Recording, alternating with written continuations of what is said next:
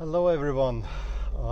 This video has a certain kind of finality to it. It is, after all, the last time I'm driving home from work with the World Cup still being on. And yeah, it's my last personal preview of a game. Not that I made that many for this World Cup. Simple reason is I really saved this for the last few games where you can concentrate.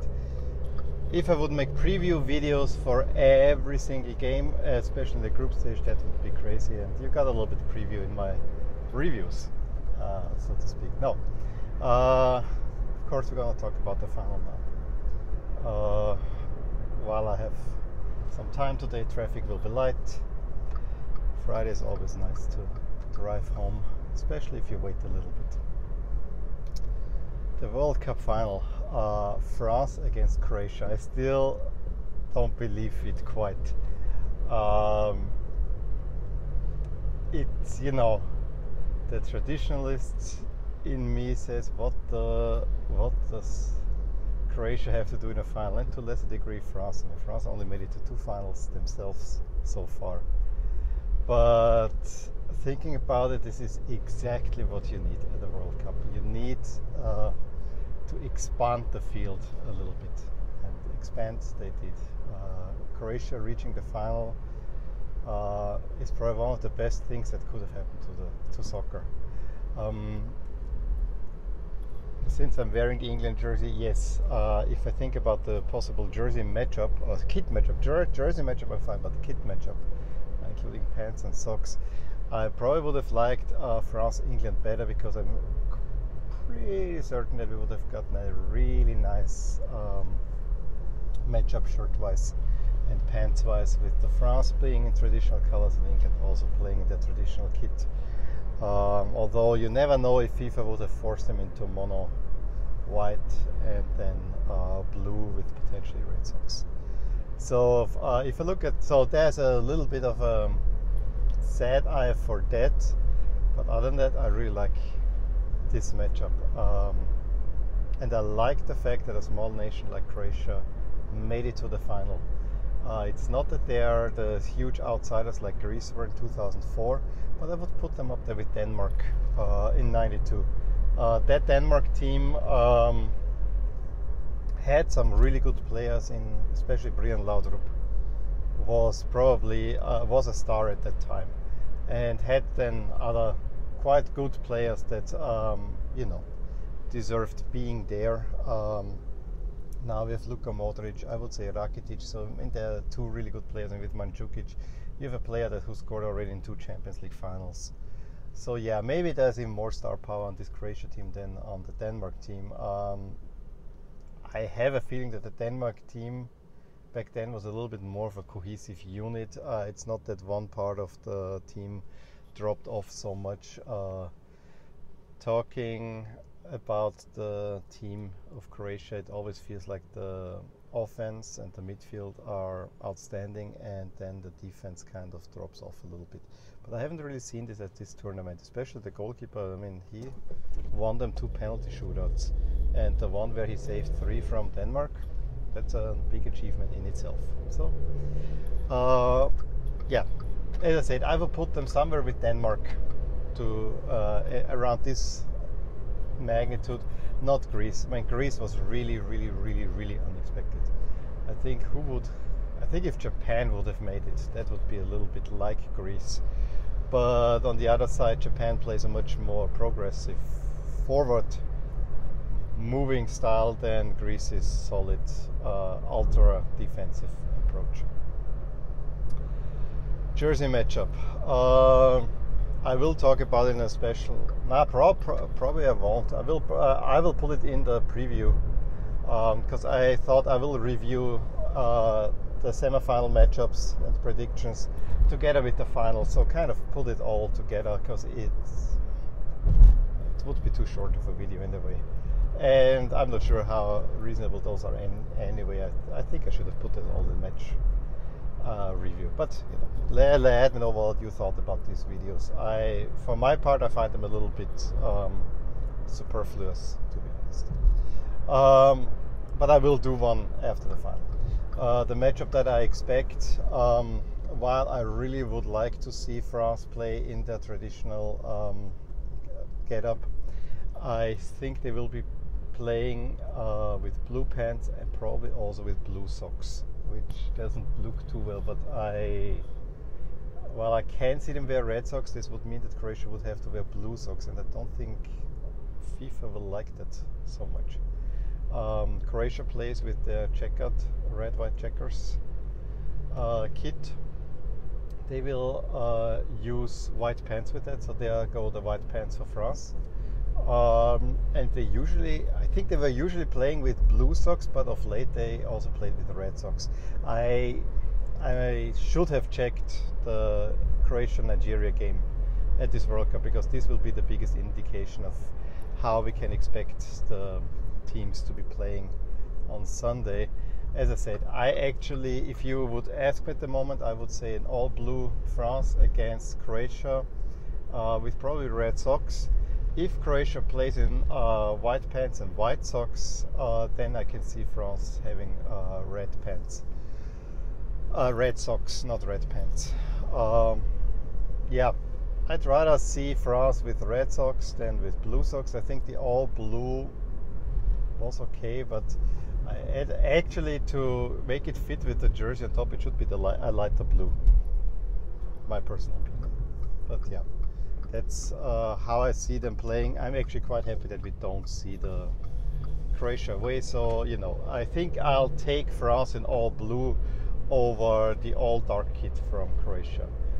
And then again, FIFA might throw in a little wrench and we'll see France in all white against Croatia in all dark. Please, no. I really hope this is not what's going to happen. If I would, expect from me a rant of epic proportions, and I don't want to do that. Now, as for the game, I honestly don't know what to say anymore, because it would sound very similar to what I said ahead of Croatia versus England, except for the fact that France is more dominant than England. So my gut feeling tells me that this is France's to lose. Croatia really has played a whole game longer.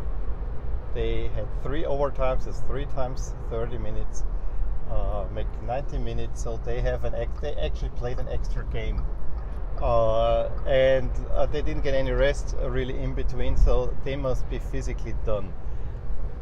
Reaching the final against England was a question of pure will.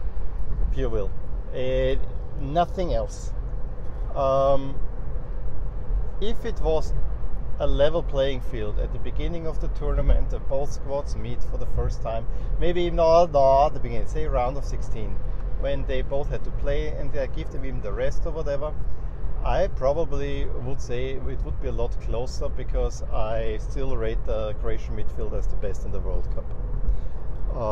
And for the first time they have shown what they can do against England when they really took control over the middle of the field. Somewhere at the 60th minute, somewhere there, you really could feel that now this midfield is in play. Now France, I don't think will allow that. France might not control possession, but they will control the space, and they will control the space that's available to this midfield, and will make everything tight and try to use the strength of their biggest weapon, which is Kylian Mbappé. As simple as that. I expect a very similar game plan to what they did against Croatia. While I wish they would do it, I don't see them doing what Spain did to Italy in the Euro 2012 final, where Spain was actually, everyone was talking about how Spain is stumbling through the tournament, passing everyone to death, using the tiki-taka as a defensive approach of just boring passing around. And then they just destroyed Italy in the final. This first half was some of the best Spanish soccer that you've ever seen. Full disclosure, I was an Italy fan. I am still an Italy fan. So I was actually hoping that Italy can do something, but this was one of the most impressive 45 minutes of Spanish soccer that I've seen. Probably the Italy team was also a little bit tired, but I think the difference that we have now between France and Croatia is almost unprecedented. So, having said all that, I really expect France to win this one. As I said, it's theirs to lose, and on a normal day, France will completely take control over Croatia, and they don't even need to run up the score much because France has the ability to kill off a game. The way they didn't let Belgium back into the game was super impressive. And what the French team has also in their favor as compared to England is that they have so highly skilled players that can get out of very tricky situations. Yes, the defense might be shaky, but I think Croatia's is a little bit shakier. I honestly don't even see this going to overtime. Because France will find a spot, and whether it's Mbappé running through the Croatian defense or just Griezmann and Matuidi and whoever, Pogba, who by the way played against Belgium. That was the first time I really saw a dominant Pogba. Yes, I don't watch as much club soccer, and most of Pogba that I've seen was at the Euros in 16 and now this World Cup. This was the first time that I really saw that Pogba is the dominant player that everyone at Juventus always claimed that he is. Really impressive, and if Pogba is in that form, I think even Rakitic and Modric might get shaky. Again, I don't see a big tactical battle here because both coaches, I think, are more man managers that rely on motivation. I think Deschamps has shown that he has a little bit more flexibility in him. The big question, of course, will be can he use don't want to call it failure, but the disappointment of losing the Euro final at home, can he use this to their advantage and actually have remind the players to really still keep playing. Winning against Belgium was not the final, and maybe it was a good thing it was only Belgium and not Brazil that they beat, because despite Belgium having a great generation of players, it is not Brazil kind. You will not mistake France versus Belgium to be the final. It's not that different from France against Croatia. The talent level is similar, and maybe the excitement around Belgium is a lot bigger. I would say you know a little bit more Belgian players because pretty much all of them play somewhere in either the Premier League area or wherever. Whereas some Croatian players play in a little bit more obscure Eastern European leagues, or some more obscure leagues around. But then you have the Rakitic, Modric, Barcelona, Madrid axis, and that's also, should remind everyone that Croatia is not to be underestimated for sure. But again, it is France's to lose, and I would not be surprised if France, gets even early. It maybe comes even out, gets 1 or 2 goals, and then just kills the game off and saves it. This is the one big thing that you have to give Deschamps credit for. It's not exciting at all, but the ability of this French team to control a game is pretty impressive. They did so against Uruguay. It always took them a little bit. Let's feel the opponent out, and maybe that's why I'm saying they will not start from the beginning. Although Mbappé always tries at the beginning to do something. In every game since the round 16, he's trying to do something like that. He even got the early lead for France against Argentina. But it's very often that they sit back, let the opponent come, and figure them out how they play, and then kill them off. Make a goal, maybe make even a second goal, and then it's all over. So I think, as opposed to the third place playoff, it won't be that exciting of a game. But it's the World Cup final. It's the biggest game. I can see that Croatia will probably give the fight of their lives. I just can't see them dominating so much. But you know, they've proven me wrong before, and I don't. This time I made myself a problem. I won't write them off.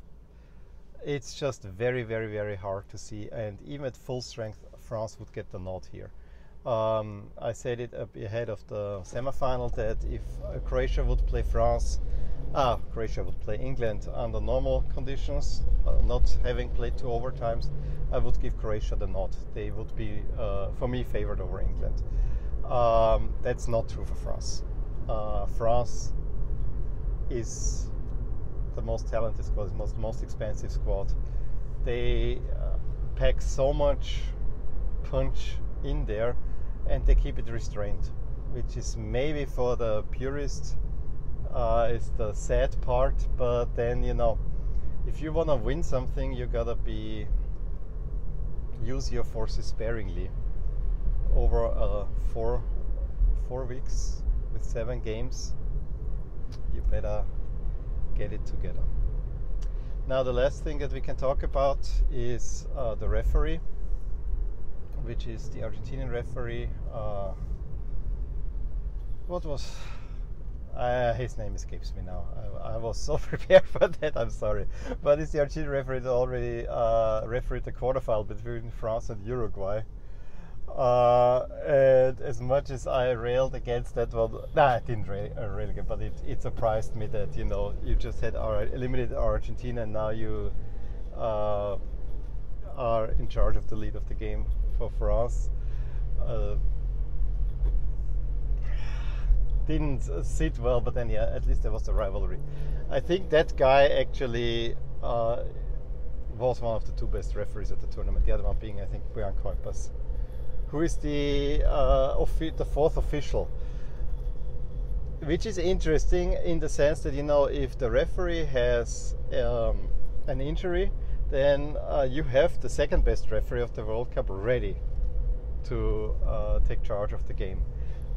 Interesting decision. I'm sure that Kuipers is not the happiest one, but yeah, I think both of those are not a wrong choice in any way. I think they both were really great referees.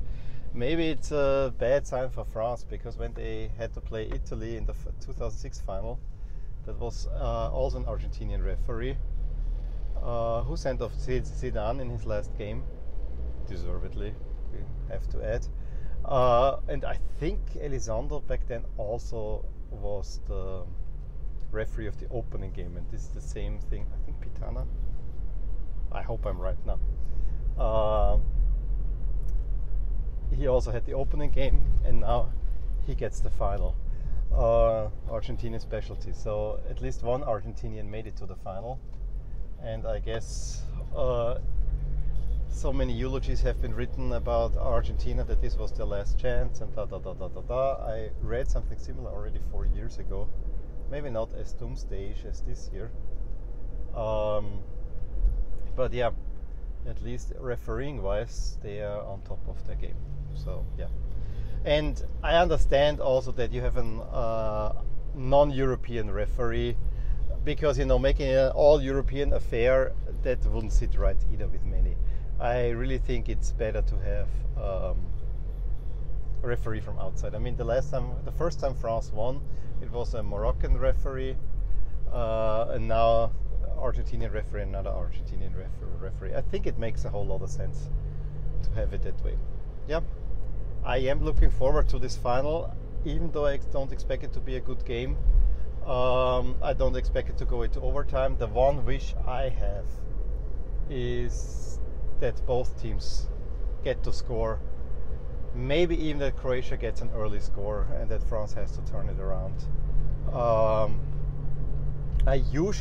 Many people say it's better if the underdog makes the first goal.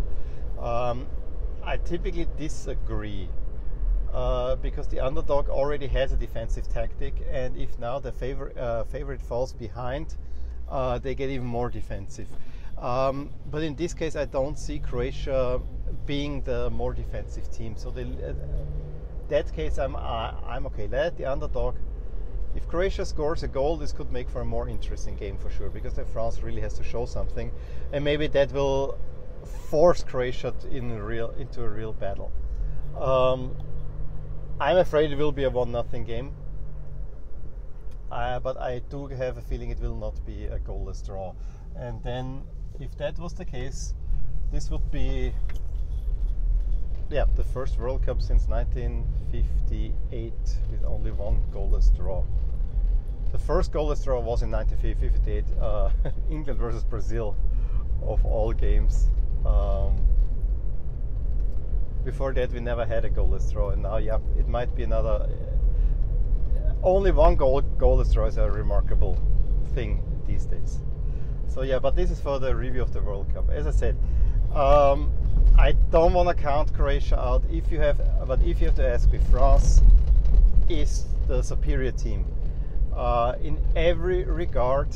The last thing I wanted to say is I made this statement that Vida got the Russian populace against them when the Russians could maybe support a Slavic team, but then my Croatian colleague made me aware that Russia always supported Serbia, and Serbia and Croatia for some reason cannot get on with each other, at least not very well, and therefore it was kind of a stupid comment on my side, although I still think it was unnecessary.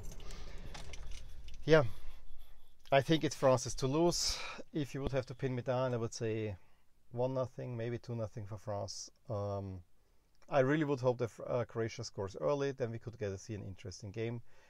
I really wish that both teams score, and it's not that Croatia gets a late consolation goal. That's not what I mean. I mean really that one goes ahead, maybe there's an equalizer, and then one of the two teams scores and win it like a 2-1. We really could use that in the World Cup final. We really hadn't had that since '86. At least we had in 2006, we had a final where teams scored and went to penalties, but the Italian squad was gassed at that moment, so they really wanted to go to penalties. Let me know what you think about the upcoming final, how you see it going. Give me your perspective. If you like this video, hit like and subscribe, and I will talk to you soon. If you enjoyed this video, please hit like and subscribe to my channel. If you've already done so, I would like to thank you for your support. It is very much appreciated. Also, check out the accompanying blog at the link provided in the description below and at the end of this video. Thank you for watching, and until next time.